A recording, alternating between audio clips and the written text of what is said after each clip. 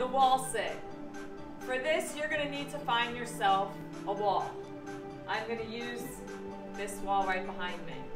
So, what I'm going to do is I'm going to plant my feet firmly into the ground.